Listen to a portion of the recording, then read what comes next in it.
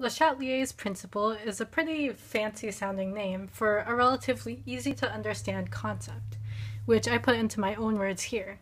If a system in dynamic equilibrium is disturbed, the system will move to balance out the effects of the disturbance.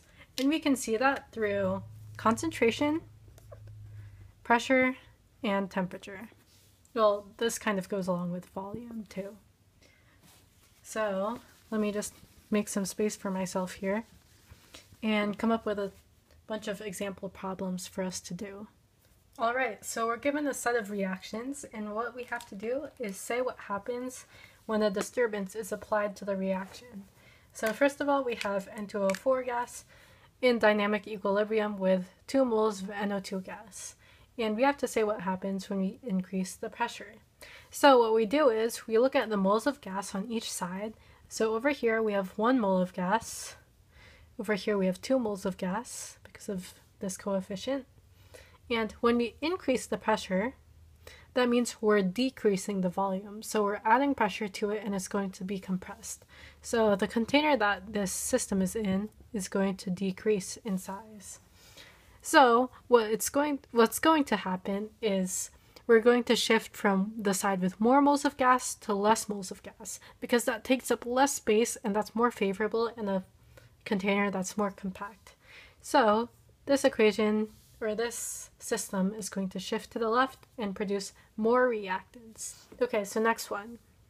We have CO and NO2 in dynamic equilibrium with CO2 and NO. And what we're going to do is add some NO. So we're going to increase the concentration of NO2, and that, since it's on the left side of the equation, that's going to shift it to the right, because now we have too many reactants. The concentration of NO2 is too high, so it's going to shift over and make some more products to balance that disturbance out. So it's going to favor the right side of the equation and favor the products. Pretty easy, right? So the last one is, I just put in some letters instead of actual compounds. And we're going to have 1 mole of A and 2 moles of B in dynamic equilibrium with C and D.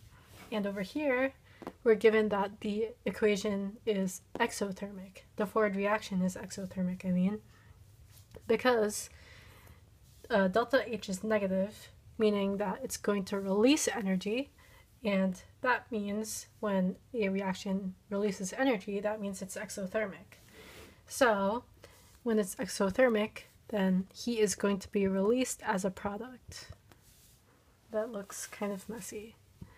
So heat is going to be released as a product.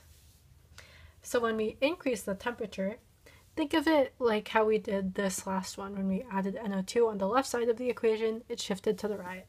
So when we increase the temperature, so we'll pretend that heat is like a reactant in this situation. When we increase it, it's on the right. So we have too many products now, and now we have to go back to the left. So it's going to shift left and favor the reactant side. So that's basically what LeChatelier's principle is. When you have too much of one thing, go to the opposite side to balance it out. And when you increase or decrease pressure, go to the side where there's either less or more moles of gas.